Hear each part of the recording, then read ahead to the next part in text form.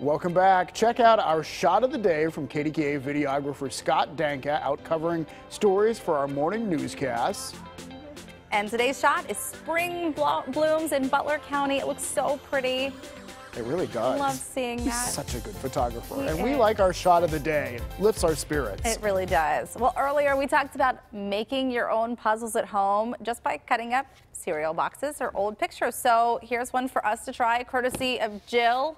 Right. Our So this is producer. what it's supposed to look like. I got it for you, and you're going to try and put this together. I'm going to try to put this together. Should we time you? No. I'm thinking no. But you really could have so much fun with this. You would think this is not going to take long, but yeah. So.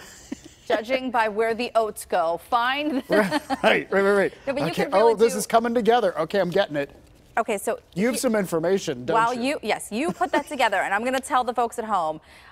You may have tried to buy some puzzles. I know a lot of the store shelves are bare right now. You can't buy puzzles. Sales are up nearly 400%. Isn't that insane? 400%. People want puzzles right now because they're looking for something to do. Well, And look, I did it. I would give you a high five, but I can't. No, so we're not allowed. Boom. Thank you. Boom, buddy.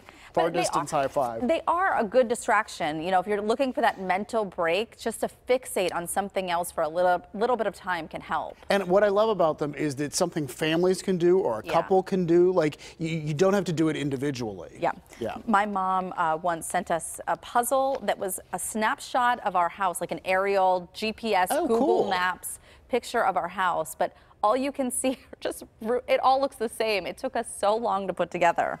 But they're fun. It's impossible, yeah. They're fun. All right, we're going to be right back with a last look at your forecast.